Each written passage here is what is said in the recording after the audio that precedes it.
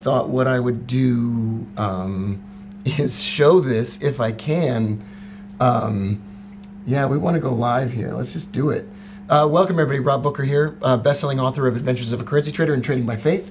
We have a contract that's just about to expire right here, and it was unprofitable for basically the whole time it was open. And with 1 minute left to go, all it has to do is go below 89.12. And this is going to be profitable. So I'm going to try, if I can, and welcome, try and get this trade closed and not lose money on this trade. It's got 42 seconds left to go. It was up like 15 bucks suddenly. Oh my goodness, that was really close. So hope you're having a great day. Excuse me. Welcome, friends. All we got to do is see this go below 189.12. 20 seconds left to go. There's no way I can close this profitably. It just has to fall below 89.12 by itself. And if it doesn't, then we'll just get on with our day and we'll just keep moving forward. And with 9 seconds left to go, it's not going to make it. It's not going to make it. It's not going to make it. 3 seconds left to go. So close. Oh my gosh. 0.2 of a pip. Within 0.2 of a pip away from that trade closing profitably. Hey everybody, welcome, nice to see you here. I'm Rob Booker. It's nice to be back. Happy Monday. I lost my voice singing the Steve Miller Band in karaoke on Saturday night. So I hope you enjoy, the sound of my Steve Miller Band voice here. Couldn't be more excited to be back here at the desk, trading, spending some time with you. Despite the fact that that trade that we just had was so close to being profitable. And for a moment there, I had it. Today we're going to look at some other charts. We're not just going to sit here and I'm not going to cry in my beer or soup or whatever about a trade that didn't go. What we're going to do is we're going to get back on it and we're going to keep moving forward, always going to move forward. And I want to talk to you about an indicator that I like and some stuff I've been really enjoying looking at lately, and maybe share that with you, and maybe just have a good time together. And then I'm going to go to Starbucks. If anybody wants to come with me, that would be fine. So what we've been talking about recently, and you have probably watched a couple of these broadcasts on the YouTube channel here. What we've been looking at are these reversal tabs. And what reversal tabs are, and I described this in a previous video, but I'll go through them. There are these arrows that point up, or in this case over here, they point down. And what they indicate is that price could continue to move in the same direction as the arrow is pointing. And what I want to do is just show you once again, because I always get asked this question, and I do love to teach you what's going on here. Let's see if we can find it. Reversal's code. There we are. All right, so I'll pull this chart up, and we'll take a look at why these things appear, for what purpose they appear, and how we can use them. All right, so let's just reset the chart. This happened the last time, I think, we were doing this. I tried to pull up the chart, and then everything was just like blank on the screen. And I was like, why are you doing this to me? Why? I didn't do anything to the pound dollar. No, it's just the whole thing is out. Like that's all just garbage. Why would it do that?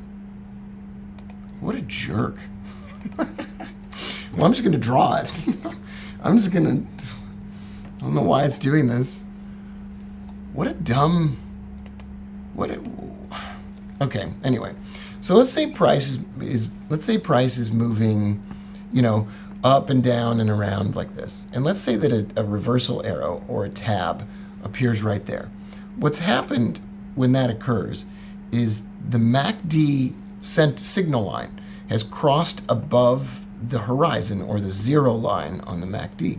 And at the same time that's happening, the stochastic oscillator is oversold. And what that is referring to is the fact that there's momentum moving upward, but we still have lots of runway on the stochastic oscillator. And like I said, I have no idea why this chart, this happened, oh, there it is. All right, well, now we're going to be able to see an example of this. Well, thank you. Okay, so here's what it is. There's an arrow pointing downward. That means the MACD line crossed through the 0 line. And when that happened, the stochastic oscillator still was overbought. So it had plenty of room to go down farther. And that's why you see price moving steadily downward after the formation of that arrow. Now, here's the reason that I like it. And you don't have to look any further than the screen that we were just looking at on the pound dollar. It's a 15-minute chart. You don't have to look any farther than this. You get a combination of things together, and it becomes a system, and that system becomes super consistent, and then you've got a system and a strategy and a routine for what you look at. So here on the chart, in just this area right here, we have several things going on that I think are particularly interesting. Down here, you have 2 green dots. Those 2 green dots are exhaustion candle formations. An early warning sign that price is going to reverse. So one of these in particular looks like this: long candle wick or shadow, small candle body, long shadow. That's a sign that the market has run out of energy for falling and is going to start having energy for rising. What you also have going on here in red is a Knoxville divergence. And I know you can't see it, so I'm just going to get rid of the picture-in-picture, and you can see it here. So this red line is right here, and that is divergence. And it's bullish divergence.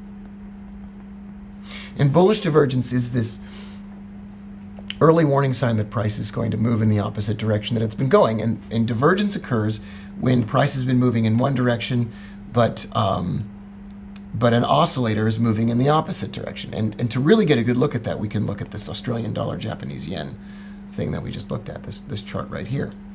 So we have bearish divergence up here at the top. So this red line up here. And that means that price has been moving up, but over the same stretch of time, the oscillator, the stochastic oscillator in this example, has been moving down. And that's bearish divergence. That's an early warning sign the price is going to fall. And it did. It did fall from there. So we've got these 2 things lined up in our favor. Here's what we got. We've got divergence, and we've got exhaustion candles. Those are both bullish. And then this reversal tab occurs, and it's bullish, so we'll paint it green. And that means that even if it's just a small amount, we're going to move up from there. There you go. So that's a sign. Now we got one right here as well. Now it's not accompanied by any exhaustion bars or divergence. So even though that looks great, I might ignore that one. I might just ignore it because it's not accompanied by I hate the word confirmation when it comes to trading, but it's not accompanied by confirmation. Okay, here's the euro pound. It's a good example right here. See, this is really fascinating to me. So we've got a bearish reversal tab right here. Right there. And right before that, we had an exhaustion candle. I love that combination. We could probably see, I don't know, we could probably see other, I don't know if the US dollar, Canadian dollar is any good for this, but apparently it is. So let's take a look at it. Let's go green because it's bullish. So we've got this bullish reversal tab or arrow. And right before that, we had bullish Knoxville divergence. And you might say, well, I don't know what Knoxville divergence is. Well, right below this YouTube video is a link to get my indicators. And guess what's included? The divergence indicator and it's free. You just download it. It's free for every trading platform in the world except for TradingView. And I have a contract with TradingView, so they charge a small subscription fee monthly for it. But if you don't want to use TradingView, I don't care. It's free for TradeStation. It's free for NinjaTrader. It's free for Sierra Charts. It's free for MetaTrader. It's free for charting platforms that haven't even been invented yet. It's only partially true. If you live in another dimension, you probably already have it for TradingView. If you live in an alternate reality, you probably already have it. I mean, I don't even know if this works on something like a stock, but let's take a look at a stock here. Okay, we'll go back and look at a few examples. This is Tesla. I'm not sure that this is meaningful, but I figured we'd see one here because Tesla dropped recently. So here you've got, on this chart, you've got 3 of them within a short space of time. That is incredibly powerful. This says we just keep trying to go below the 0 line, and we can't do it, and finally it broke and dropped lower. And that is a wicked strong combination. Now, here's a bullish one.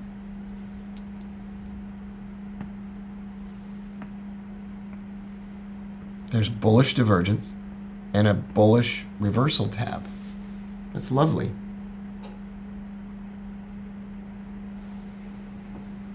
That's just fantastic. That's really glorious. Here's a bearish one. And, you know, it doesn't work. It's accompanied by an exhaustion bar over here. But this doesn't work. It doesn't go down very far, you'll see. It just doesn't really move anywhere. In fact, it goes the opposite direction. So you gotta have some kind of a protective stop in place so you don't get, you know, so you don't get totally shellacked on these when they don't work out, right? I mean, that makes a ton of sense. So there's a little mini system, like little mini strategy, and the indicator is down below here on YouTube. If you're watching on Facebook, I suppose I could just put a link in the Facebook video. I'll put it in later on. But if you're on YouTube right now, I think the link's already below because we scheduled this in advance, which I really actually enjoyed very much. I hate those trades that lose. I hate that euro pound that didn't work out today. And anyway, no use complaining about it, right? Whatever. So happy to spend some time with you. I'll be back tomorrow. I'll be back tomorrow at the regular time, probably. 9 a.m. Central U.S. time. I love you all. Thank you so much for being here. We're so close to 17,000 subscribers here on YouTube, and I'm really grateful to you for subscribing to the channel, for liking, for leaving a comment. I'm just super grateful. I couldn't be happier than when I spend some time with you every day here on the channel. Bye for now, everybody. Have the greatest time. Have the greatest day of all time and forever. I'm Rob Booker. I'll see you tomorrow.